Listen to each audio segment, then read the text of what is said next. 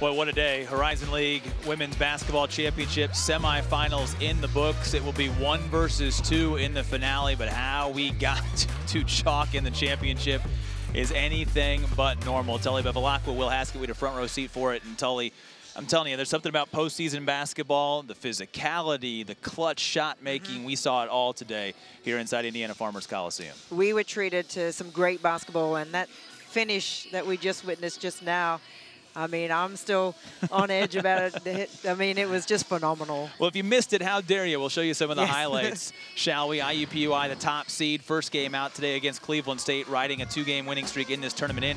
They came out shot out of a cannon, Tully. They were 6 of 10, had a 6-point lead early in the first quarter. The Vikings were up to the challenge early.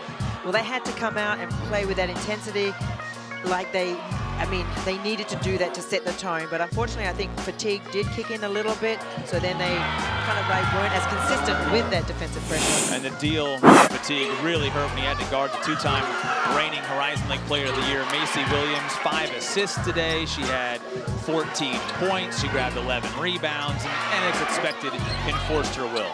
It was tough going in the first half to put points on the board for Macy Williams, but she was still so effective because she had triple teams. She was feeding out to her perimeter players who are ready to catch and shoot. So, I mean, she's the most valuable player of the league. What can you do? One of those players that benefited was Destiny Perkins. The freshman erupted for 15, including 3 of 4 from deep, and IUPUI holds on and wins it 71-54 for their first ever appearance in the Horizon League Championship. Northern Kentucky was trying to do the exact same thing. They were down 10 late in the second semifinal against Green Bay, and they went to work. The freshman, Ivy Turner with the bucket. Then this 3-point play by Allie Neese led to a 1-point lead, but then back-to-back huge buckets. Frankie Works played all 40 minutes, and the senior gets the go-ahead. Then Turner would match, and it came down to the very last shot. Tully, what a finale we had in this one. I mean, everyone was on the edge of their seat, and you can see Frankie Works, she was the go-to player, although she had been kept relatively quiet in the second half up until she'd hit 1 3-pointer, but then they put the ball in her hands.